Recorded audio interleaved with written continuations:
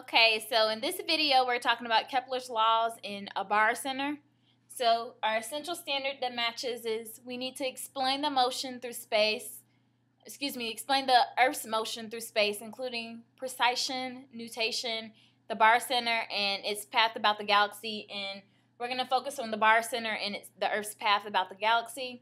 You need to be able to explain the planetary orbits using Kepler's laws, define a barycenter, and then explain how the barycenter relates to Kepler's first law and how it's used to determine stellar masses. So we'll come back to this to make sure that you can actually check off all these items.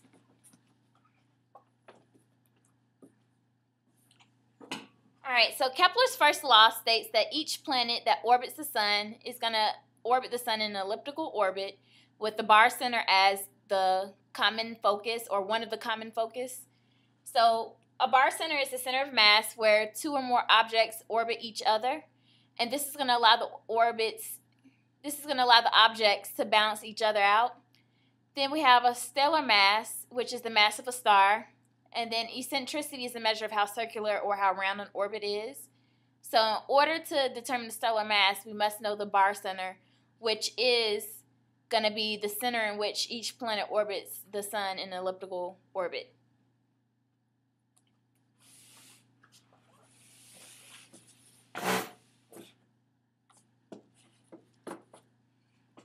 So in order to calculate the stellar mass, you have to, one, know what R is, which is the distance from the Sun, and know what the mass of the stars are.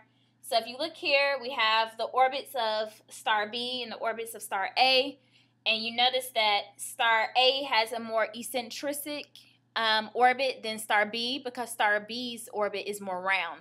So that means that it's less eccentric. So we have our foci here. We can say that this one is the Sun here if you would like. But we have star B. This is MB, which is going to be the mass, and then MA for the mass of star A. And then we have our radii here, or the distance from the Sun. So in order to calculate the stellar mass, the reason why you need to know where the barycenter is, this is the barycenter here. So you can only calculate the distance from the Sun and the mass of the star if you have the barycenter. So you're going to take R, the distance from star A plus the distance of star B, and then same thing for the mass, the distance of the mass of star A and the mass of star B. We're going to simplify those terms and put them together. So the mass of star A multiplied by the distance of star A is going to be equivalent to the mass of B multiplied by the distance of B.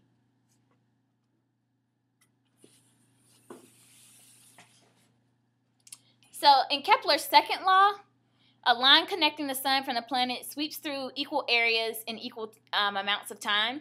So we have this term called peripherin, which is the orbital point that's closest to the Sun, and then we have ephemeron, which is the orbital point that's furthest from the Sun. In this diagram, I'm going to show you which is which. So we have the planet here. This is going to be in peripherin. Peripherin happens on January 3rd, approximately, of each year. This is going to be during winter, of course.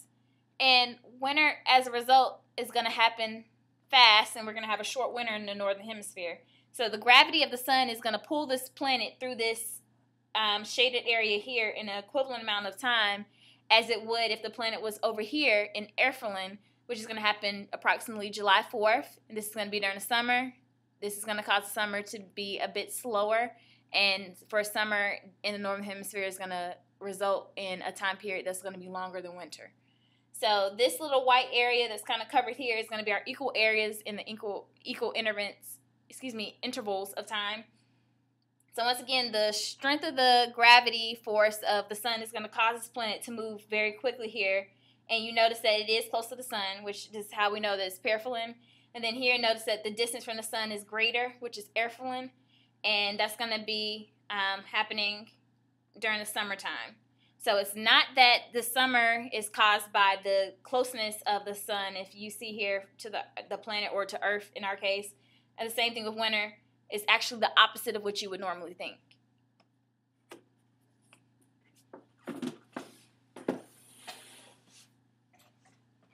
So then we have Kepler's third law.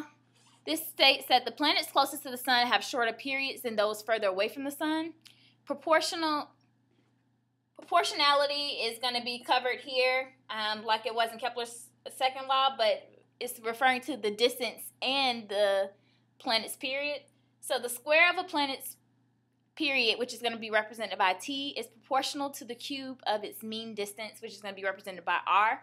So that simple equation here is t squared equals r cubed. So I have some examples for you. We have 3 different planets. We have their period, which is measured in Earth years, and we have their distances, which are measured in astronomical units, which is the average distance from each planet of Earth. The average distance of Earth to the Sun.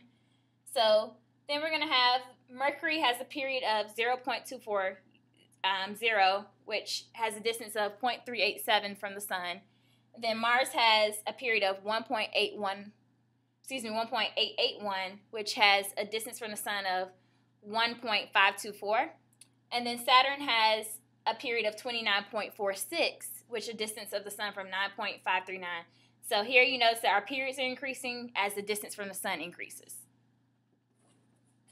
So you can always do this calculation for yourself for any of the other planets that I have not included, Earth, for example.